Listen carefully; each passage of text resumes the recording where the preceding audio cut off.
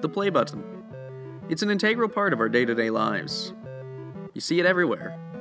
In your home, on the go, and just about everywhere else. This icon and the media symbols associated with it represent the basic functionality of all media devices. We often take these symbols for granted and rarely consider the history that led them to being universally recognized.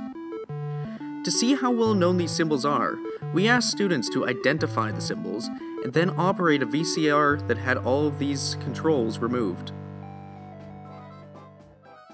The play button looks like a triangle on its side, basically. The play button looks like usually a triangle. Rectangular with a triangle on it. The symbol looks like a triangle on the side. It looks like a triangle. Like a triangle? A triangle.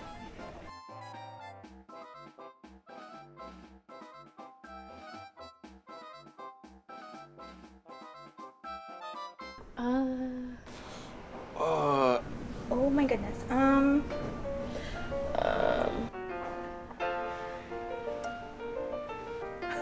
Educated guess.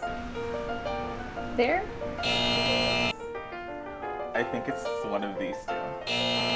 Remote control. Anyways, I'm gonna guess it is this one. That's correct. Yeah? Yep. I'm guessing that it's this one, but I'm probably wrong. I'm gonna say this. That one.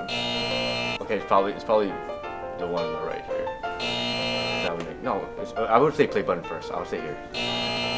No? It was that one. Well, you don't have like the visual cues, right? Like you're used to seeing that triangle and then for the fast forward, like the double triangle on either side and then the square for stop.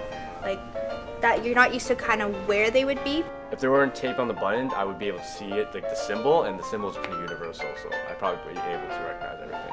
At first it was a challenge because there's so many buttons everywhere. Never really think about like these things. Despite already gaining universal recognition, the play button is relatively new to society.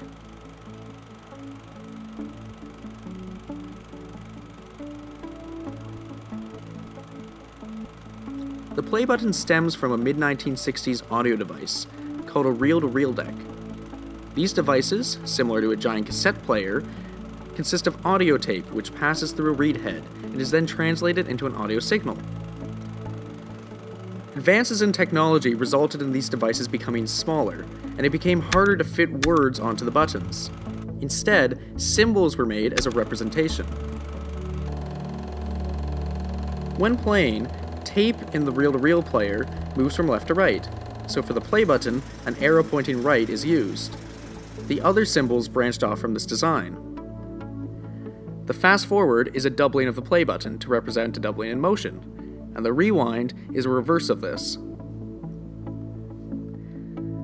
The pause button soon followed. The pause symbol is frequently associated with the musical notation caesura, which represents a rest or pause in music. The play button was the first step in establishing the media icons we rely on now. Chances are you've used the play button dozens of times today without even thinking about it. So the next time you're about to hit play, pause to think about how important this simple icon really is.